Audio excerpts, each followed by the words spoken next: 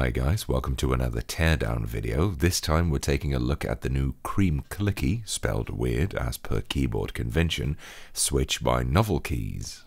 As with other Novelkeys switches, this one is produced by Kaiwa, and it uses an interesting mechanism. It's effectively a stacked spring switch employing a click plate, similar to Futaba MA clicky and Alps SKCM plate spring switches.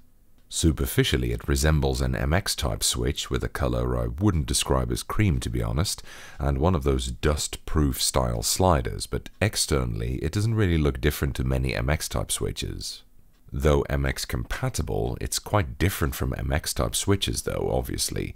The slider has a spring-loaded plunger on it, powered by this captive spring. Now, I've tried taking this part off and then reattaching it, but I couldn't, so I think this is non-removable. This assembly is pre-lubed, by the way.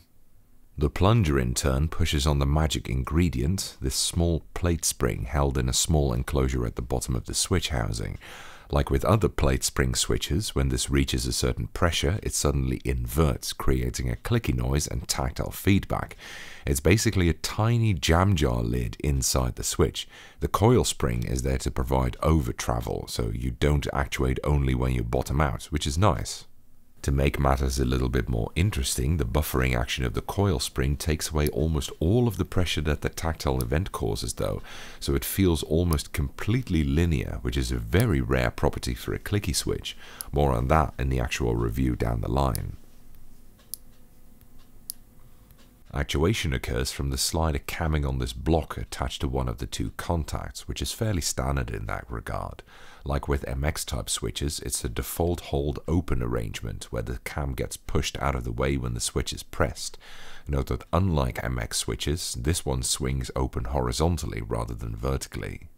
This means that the clicky noise isn't inherently tied to actuation, which is almost never the case anyway, but in this switch it's pretty important as the click plate has rather vast physical hysteresis, so keeping the two separate is a pretty good thing actually.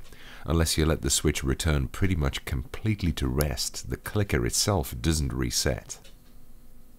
Overall, the switch is above average in complexity with 9 parts. 2 parts housing, 2 contacts, a cam block, a slider, plunger and coil spring, and the plate spring. That's it for this video, and I'll see you next time.